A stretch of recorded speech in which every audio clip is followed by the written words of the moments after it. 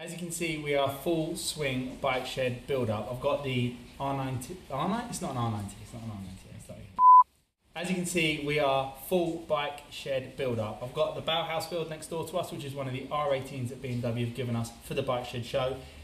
Yes, you'll recognise that this is not an R18 standard front end, this is an RR front end with the beautiful motorsport colours RR mudguard on here. This is not the finished colours of the bike. We've got a Bauhaus inspired paint job that's going to be done by Valkyrie for this one. We've got Coso LED front end going on here, graced with one of our in-house headlight mounts. We've got a sports tail rear end going on, bespoke built 17-inch front wheel with the stock 16, and of course Dunlop is cladding those tyres for us.